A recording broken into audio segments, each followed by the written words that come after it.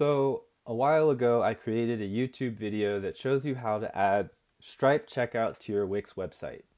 Today, I'm going to show you another way to do the same thing. I would argue that this way, it's more complicated, but I think it's a bit more correct.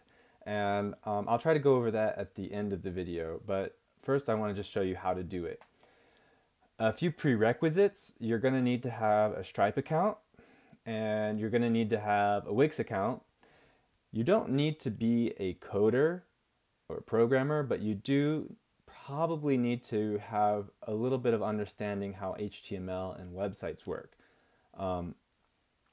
You also have to upgrade. You can't, this won't work if you have just a free Wix account, and the reason for that is this technique relies on adding a code to some code to your website that's called Stripe.js. And the way you do that is you go to Settings, Advanced, Custom Code, and I'll show you how to do that in a second. But Stripe.js, in order to add code from another, like what they call a third party, in this case Stripe, Wix doesn't allow you to do that unless you're running your Wix site on your own domain, and that's for security reasons, I think.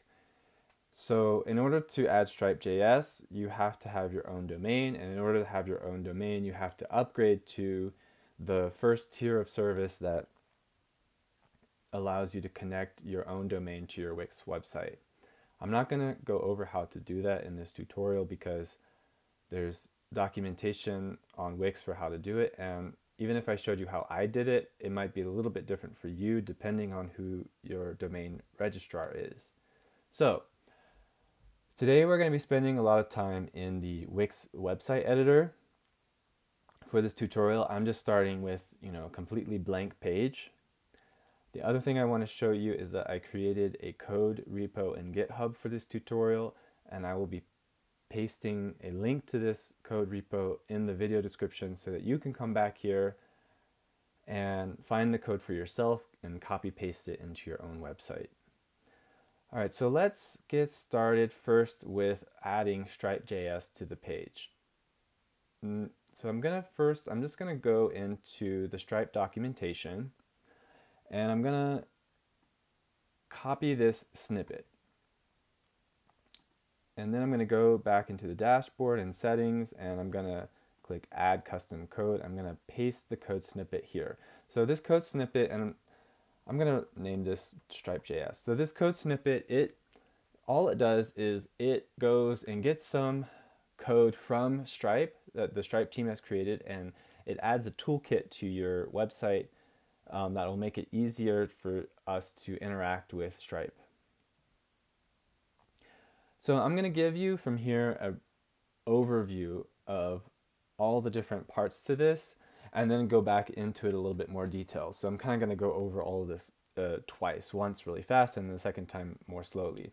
So this Stripe.js code, we add it here in the dashboard, but you can kind of think of it as like adding, you could think of it as loading at the top of this page in the background. The next thing that we're going to do is we're going to add a purchase button. So I'm just going to call this Buy Plan A. And the next thing we're going to do is we're going to add, you're going to go to Add, Embed a Widget. Wix calls this a widget. The more technical term is an iframe. So these are the main parts. We've got the purchase button, the iframe, and we've got this Stripe.js code hanging out in the background. What happens is when the customer clicks the buy button, the information about that product is going to be sent into this iframe right here. And then this iframe is just going to relay that product information up to the page here where it will go to Stripe.js. So if you're thinking, gosh, this seems like kind of a Rube Goldberg device, it's a little bit complicated, you're right. In a normal website, what would happen is you wouldn't have this iframe relay. You would just have the purchase button, and you have some code that listens for the click, and it would just call Stripe.js directly. But because this is a Wix site, there's some limitations that Wix has put on the coding environment, I think, for security reasons. So this is kind of a workaround. We have to use this iframe relay in order to get around some of the restrictions.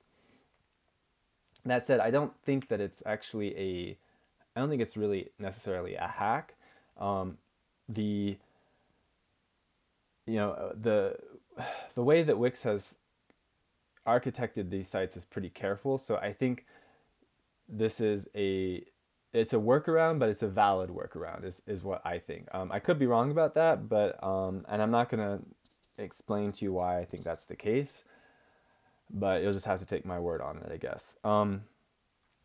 So that's the bird's eye overview. Now I'm gonna work my way from the outside in. So we're gonna start with so this is the outside, Stripe.js. This code here is going to create a checkout page for the customer. It's going to talk to the Stripe platform. So we're going to add some code side by side with this that interacts with this toolkit. That code lives in a file called stripe.js-integration.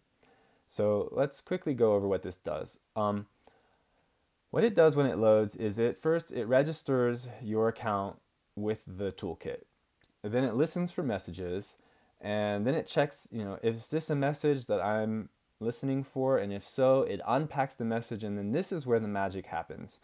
It calls stripe.redirect to checkout, and it passes that product information to that toolkit so it can create the checkout page for your customer. So let's just go ahead and copy this code, go back to the dashboard. We're going to add another custom code snippet, and we're going to paste it here. The one thing we have to modify is your API key. For this tutorial, I'm just going to be using my test key, which is right here, and I'm going to paste it here. When you do this live, you'll have to use your live API key, but for now I'm just using the test key. I'm going to name this Stripe.js integration. The name doesn't really matter. I'm just giving it something that makes sense and saving. So again, we're working outside in. We've got Stripe.js, and then what calls Stripe.js? This code snippet that we just put in here. So now let's go to the iframe. The code that we're going to put in the iframe lives in this file, iframerelay.html. So also let's take a look at what this does. When it loads, it listens for messages, kind of like the last code file. It listens for a message, and if it's the kind of message it's looking for, it basically just relays that message up to the parent of this of this iframe. So that means the page behind it, basically. So let's go ahead and copy this page, this code, and when we paste it here, the only thing you have to modify here is that instead of it being example.com, you're just going to put your own domain here and save. Okay, so now remember, working outside in, we've got Stripe.js, we've got Stripe.js integration, which calls Stripe.js, and then we've got this iframe, which is basically going to pass a message to Stripe.js integration, and so on. So what is going to call into the iframe? So we're going to start with this file called Iframe Relay. And we're going to copy this code. So over here on the side, we have this thing called code files, and then we have public. So we're going to add a file, and we're going to call it iframe relay.js. This file is basically just going to provide some functions to talk to this iframe here. So we're going to paste that code and just take a look at it real quickly. So the first thing it does is it stores the ID of that iframe in a variable. So you can see here the same ID for this iframe. It's #HTML1. So you see it here, #HTML1. And then it just provides some functions that all it does is it gets that iframe and it sends a message. It sends the data into it. So now that we've got that in place, what we're going to do is we're going to wire up this button here, and that code lives in a file called handle button click. So we copy this code and we paste it here. Okay, so what does this code do? So what it does, it first imports this function that we defined in this iframe relay file, this function relay stripe checkout info. Then, it waits for the page to load. That's what this onReady is. And then I'm going to skip these 2 lines. What it does is it then finds this button. You see it uses the ID #button1. You see that right here, #button1. And then it registers a click handler on that button. So basically it's just going to listen for a click, and when that button is clicked, it's going to call these lines of code, lines 14 through 18. It's going to call that function that we defined here in this file, relay stripe checkout info. And what it's going to do is it's just going to pass along the price ID. So let me show you where you get that from. You go into the Stripe dashboard, you go to products. You can see I've already created a plan A here, and this product, all you do is you go to the pricing section and you find the ID here, and then you copy it. So then we're going to go back to the editor and we're just going to paste it here. So what this does is it's going to pass that price ID and these 2 things, cancel URL and success URL. What they do is the cancel URL is what happens when a customer goes in, starts the checkout process and then cancels it. And then success is what happens after they've gone through the whole checkout process successfully. For this tutorial, I'm just setting both of those to be this page here that we're working on. So if the user cancels out of the checkout, it'll take them back here, or if they go all the way through, it'll just take them back here. Okay, so was very fast, but that's all the pieces in place. So now I'm going to go just work from the inside out. So customer clicks on this button. What happens is that click goes here and it passes the price ID for this plan A and cancel and success URL. It passes it into this iframe here. This iframe takes that price ID and the other info and just relays it back up to this code snippet that we created here, which what it will do is unpack that message. You can see the price ID right here. And then it just calls the toolkit with that same data. So stripe.redirect checkout, you can see price ID here, cancel and success URL, which then is handled by Stripe.js to create a checkout for your customer. So I think I did all that correctly. I'm going to publish the site and we're going to view it. And if I did everything right, we click on the button and yes, it takes us to a Stripe checkout page. You can see there it is, plan A, the price. Like I said, I set this up for the tutorial. Like if the customer cancels the checkout, like we're going to do right now, it just takes us back to the page we're working on. So I know that was a lot, but I hope that's enough to get you started. I said I would talk real quickly about why I think this is better. A couple of reasons. One is that in the previous technique, all of the buttons, each button had its own iframe that it was loading in. And iframes are, pretty cheap, but they're not zero. The cost of them is more than a button. So in terms of like computing resources and memory. So if you added a bunch of them to a page, it might slow it down. I'm not sure, I haven't really tested it, but this is definitely less overhead.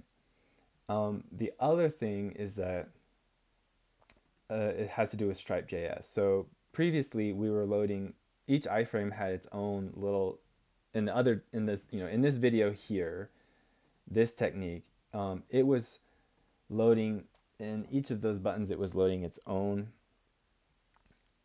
copy of Stripe.js. And that's not, it's not wrong, but it's not ideal, because the way that Stripe prefers you to do it is that you load that toolkit at the top of your page, because it does some things in the background, like it tries to see, okay, where is this customer coming from, what country are they in, what IP. I think it does these sorts of things. I don't know, I haven't worked at Stripe, so I don't know, but I know that it does some things in the background like that. It also is going to observe how the customer is interacting with your site, and if anything looks fishy, if it looks like a robot, it might flag that purchase as possibly fraudulent for you to review. So that's why I think this method's better. It's less overhead, and it adds that Stripe.js library at the top of your website. So it just seems like overall a cleaner way to do this. The downside is it's a bit more complicated. As you can tell, this video is a lot longer than the other one. But like I said, I hope that's enough to get you started. Good luck.